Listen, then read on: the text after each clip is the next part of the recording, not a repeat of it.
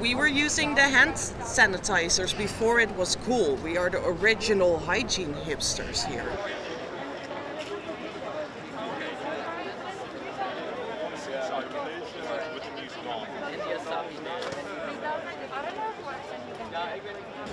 I'm protesting because sex workers are being discriminated against. We are the only group of contact labor people who are not allowed to work. So you can go to the hairdresser or you can go to a massage therapist, but you can't go see a sex worker.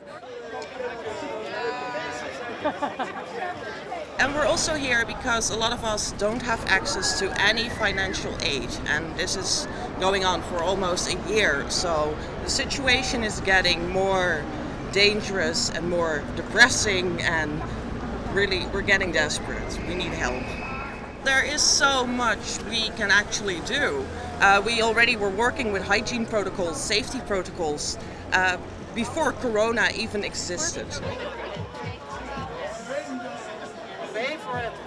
Sex workers have been working with a lot of different health risks for centuries. So we're a profession that knows to work with that probably best. I mean, as a mistress, it's no problem at all to keep the 1.5 meter distance. I can lock them up in a cage, stay far away from them. Yes, even implement COVID rules, like to play doctor, put them on a dog leash. Everything is possible. Very long whip, so no risk at all.